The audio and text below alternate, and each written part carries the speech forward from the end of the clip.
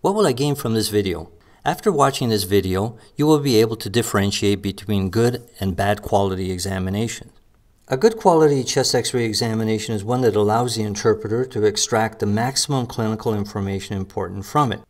False positive and false negative interpretations can increase significantly with poor quality X-ray images. The quality of the chest X-ray image relates to positioning, degree of inspiration, technical exposure factors, sharpness, and artifacts.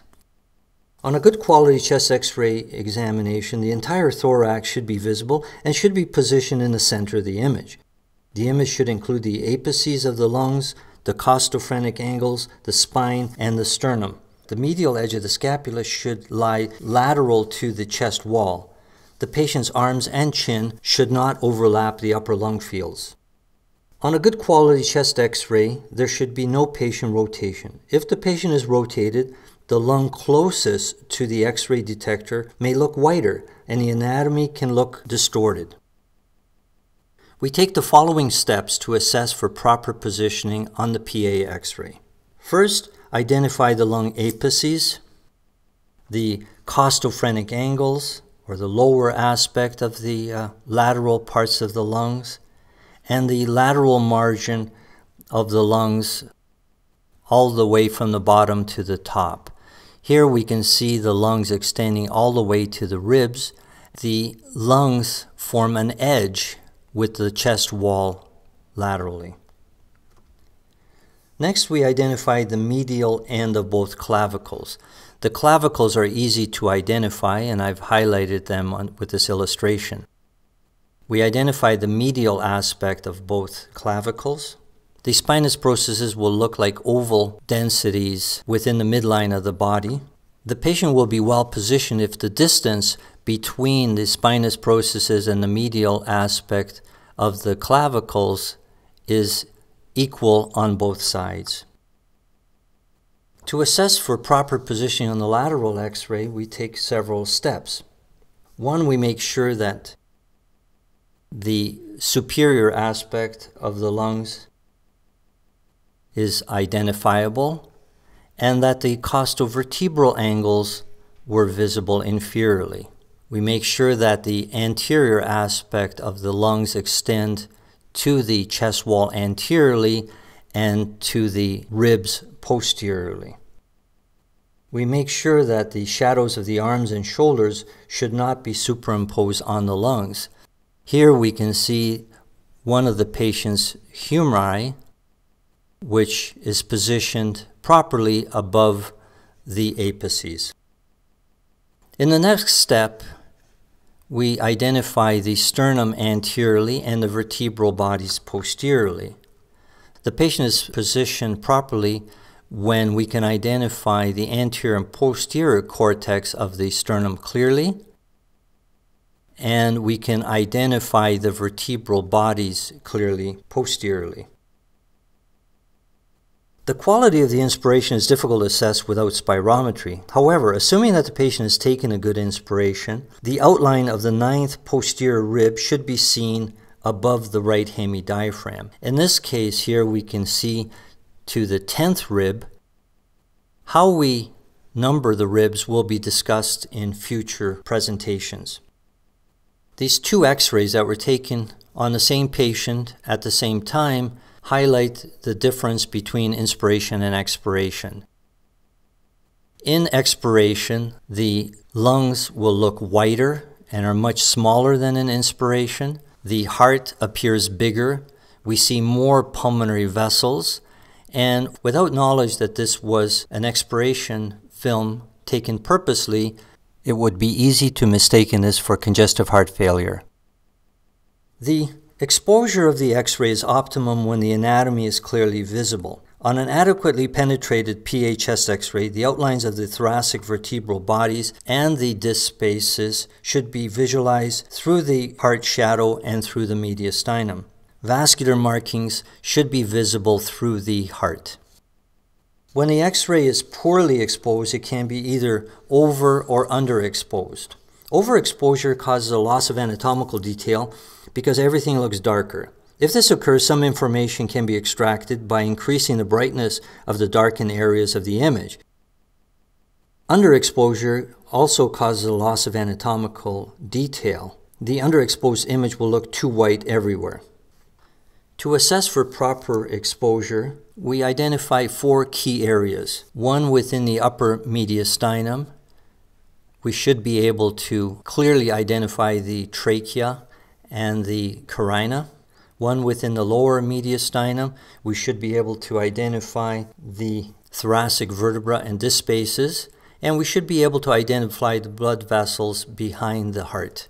We also look within the parenchyma of the mid-lungs to make sure that we can identify vascular markings. We also look in the lung bases also to make sure that we can identify the blood vessels clearly.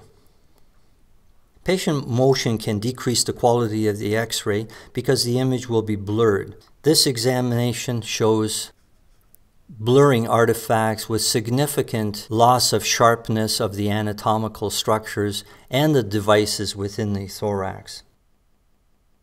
Artifacts should be kept to a minimum on a good quality examination. We know that, especially in critically ill patients, it's impossible to have no artifacts because of the necessity for continuous monitoring, but it is important to decrease the artifacts to a minimum where possible. Here we have various pads on the patient that are causing considerable distraction in the interpretive process. Also, we have numerous electrocardiograph leads on both sides. Let us now evaluate several cases from the point of view of quality. This is an example of a poor quality examination. This is poor quality for several reasons. One, that the patient's chin is overlapping the upper hemithorax and is obscuring the left apex completely. We cannot identify the left clavicle, so it is impossible to assess for patient rotation. Also, we have this artifact here, which is the patient's spectacles. Now, the spectacles themselves are not interfering with visualization of the heart, but are distracting and can distract the viewer from more important pathologies such as the pneumonia within the right upper lobe. In this case, when we assess for patient rotation, we identify the spinous processes, and we see that the medial aspect of the left clavicle lies within the midline. The patient is rotated, and this would account for the reason why this left hemithorax is whiter as compared to the other hemithorax. In this case, the medial aspect of the left clavicle lies to the right of the spinous processes. This is causing considerable distortion of the anatomical structures within the mediastinum. In this case, we see significant artifacts from the patient's arms. Here we have one humerus extending over the mediastinal structures. We also see a second humerus that lies within a cast. This patient had a broken upper extremity and was unable to raise the upper extremities for the lateral projection. In this case, we see significant artifacts overlying the left hemithorax caused by the patient's arm being left on the thorax during exposure. In this case, we see artifacts related to EKG coils, but also related to the fact that the examination was performed with the patient's clothing on, and we see metal artifacts from the patient's brassiere.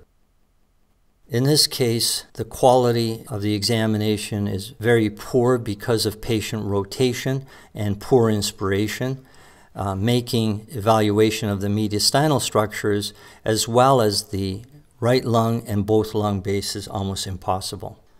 So to summarize, a good quality frontal examination should include all of the thoracic structures from the larynx to the costovertebral angles, should be taken in full inspiration with the diaphragms below the posterior 9th or 10th ribs, and we should be able to see the 10th vertebral bodies through the heart and see the pulmonary vessels through the heart. A good quality lateral radiograph should include all of the parts of the lungs from the sternum to the posterior ribs and include the apices and the posterior costovertebral angles. So I hope you liked this video. Absolutely make sure to check out the course this video was taken from and to register for a free trial account which will give you access to selected chapters of the course. If you want to learn how Medmastery can help you become a great clinician, make sure to watch the About Medmastery video. So thanks for watching, and I hope to see you again soon.